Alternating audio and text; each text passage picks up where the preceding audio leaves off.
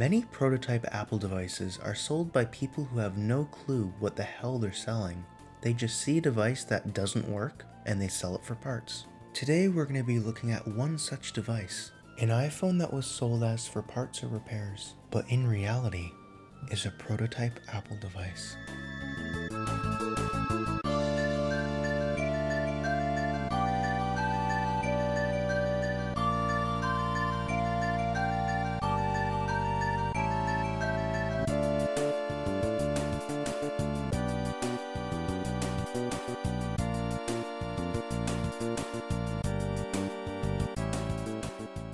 Before we get into the more technical details about what this prototype actually is, allow me to give a brief overview of how this prototype even managed to get in my possession in the first place.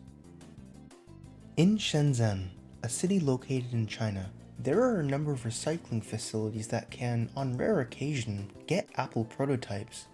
Unfortunately, many prototypes that enter such recycling facilities aren't recognized as prototypes and often get scrapped for their base parts. This prototype iPhone was almost a perfect textbook example of a device that wasn't recognized as prototype and could have been scrapped. As the story goes, the original buyer of this prototype was wandering the market in Shenzhen, one known to on occasion sell factory rejects and have prototype hardware. The iPhone itself was being sold with multiple other non-prototype devices in a parts lot, as you might find on eBay, with the vendor having no clue what they actually have. The guy then purchased the lot and offered it to me. The prototype itself is of the Product Validation Testing Engineering stage, or PVTe for short.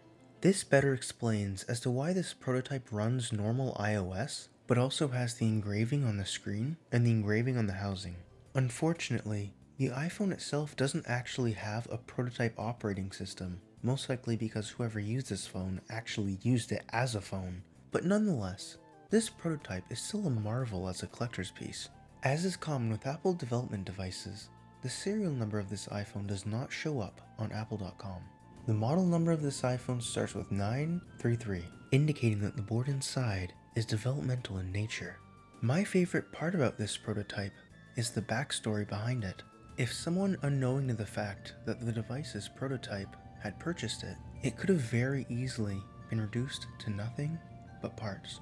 But the original buyer just so happened to be at the right place at the right time, saving it and allowing it to now be a part of my collection.